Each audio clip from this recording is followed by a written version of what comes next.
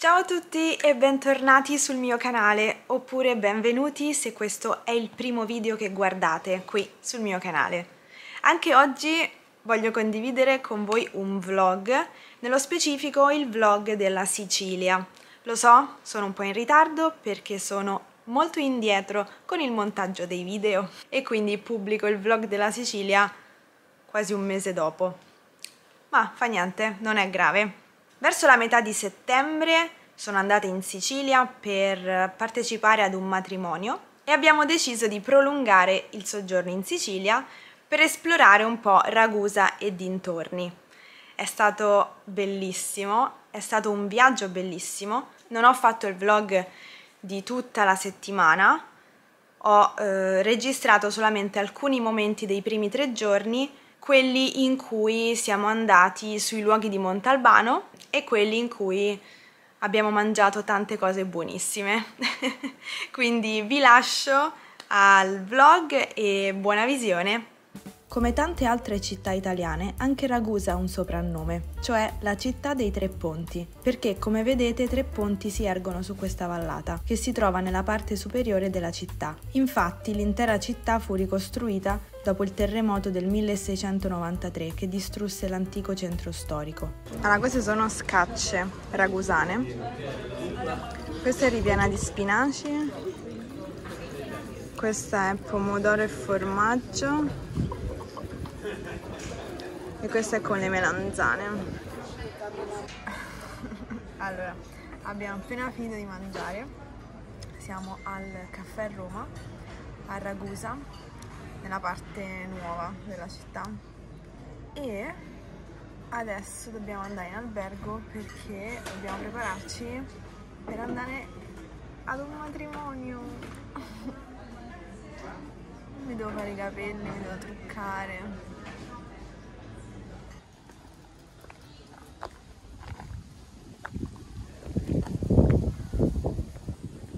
La cerimonia avrà luogo in questa chiesetta qui. Siamo ai giardini Iblei a Ragusa Ibla e niente, stiamo aspettando gli sposi.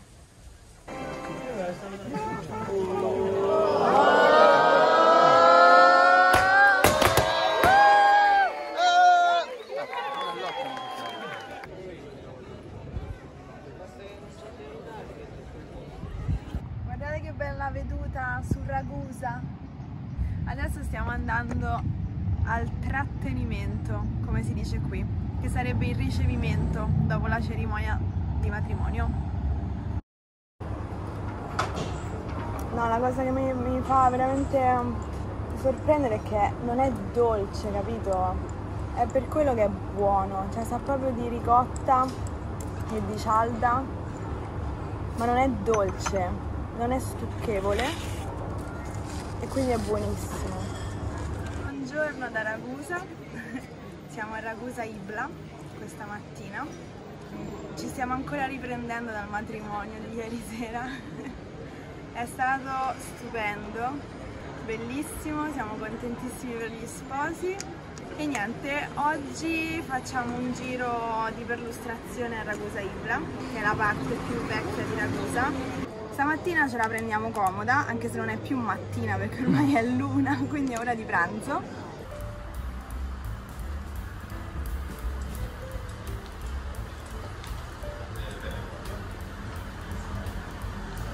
Questa casa dietro tutto un gennaio nacque il capitano di ogni medaglie d'oro.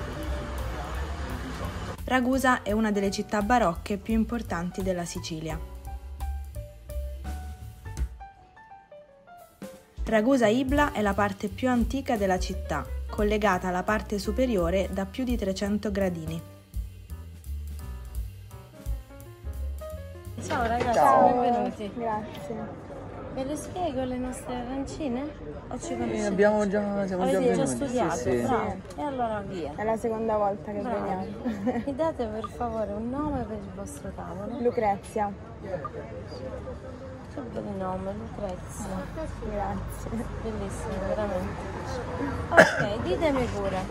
Allora, per me è un'arancina classica al ragù. Ok, Anche per me. ok ragazzi, bene.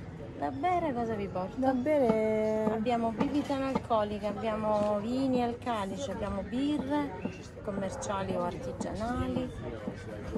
Non so, che vuoi? Io assaggio la bianca al mandarino. Va bene, grazie mille ragazzi, a Grazie dopo. a te. Ciao. Grazie. 150 grammi di quindi A quanto pare solo a Catania si chiamano arancini al maschile, anche qui a Ragusa si chiamano arancine al femminile.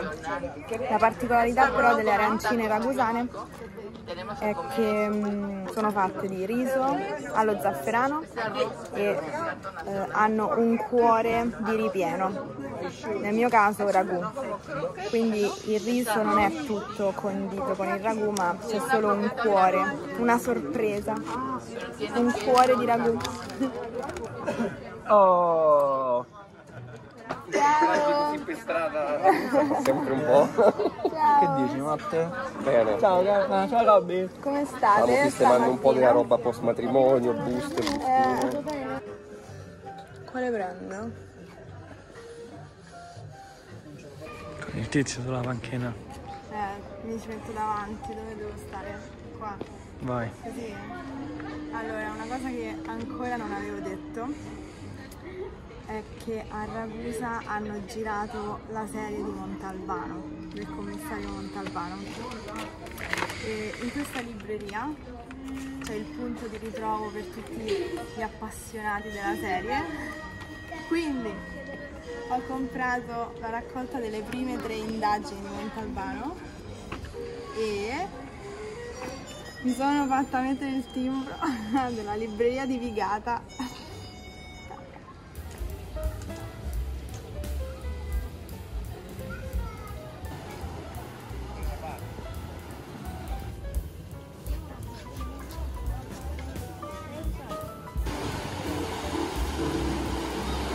Alla fine oggi siamo venuti a Punta Secca, alle mie spalle c'è la casa di Montalbano, c'è molta gente perché è domenica pomeriggio e poi c'è una sorta di pellegrinaggio in questi luoghi.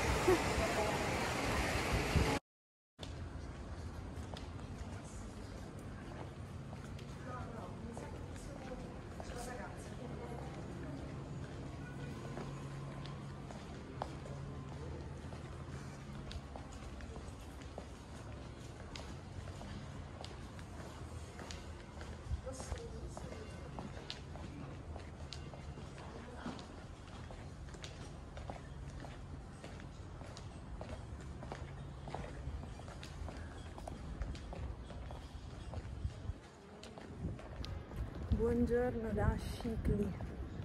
Stamattina siamo venuti a Scicli per fare un giro. Abbiamo appena visitato alcuni posti come Palazzo Spadaro, la chiesa di Santa Teresa e il municipio di Scicli dove c'è il set cinematografico della serie Il commissario Montalbano. Non si potevano fare video all'interno, giustamente, perché si tratta di un set cinematografico, quindi niente video, però abbiamo fatto delle foto che metterò qui da qualche parte. Molto bella Scicli, molto barocca, come anche Ragusa, diciamo tutta la zona di Ragusa, Scicli, della provincia di Ragusa, è una zona artisticamente barocca. Allora, abbiamo scelto di mangiare qui, Millennium Osteria Contemporanea, e mi stuzzica l'idea del pane cunzato, che significa condito. Questo con il polpo arrosto, panelle, burrata, pistacchio e olio extravergine di oliva. Questo deve essere molto buono. Poi da assaggiare anche queste polpette, secondo me sono interessanti.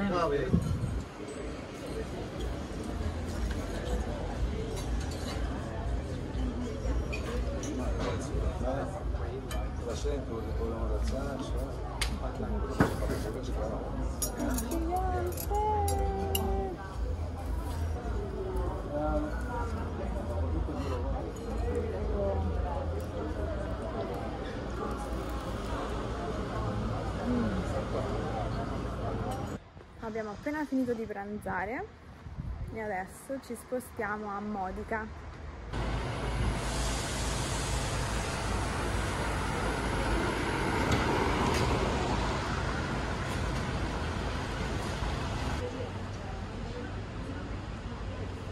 Allora, siamo arrivati a Modica, all'antica dolceria Buonaiuto, che è la più antica fabbrica di cioccolato in Sicilia.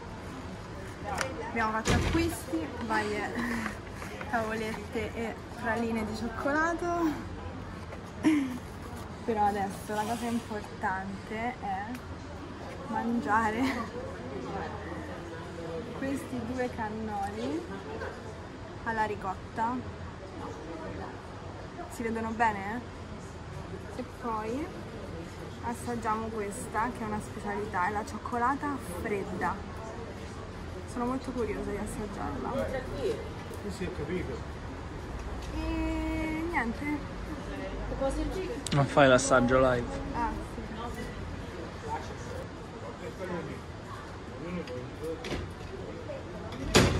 È buonissima. Allora, stiamo girovagando per le vie di Modica. Alle 5 abbiamo prenotato un giro, un tour dimostrativo di come fanno il cioccolato, di come lavorano il cioccolato dove eravamo prima, quindi all'antica dolceria Buonaiuto, e poi alle 6 abbiamo prenotato il trenino barocco.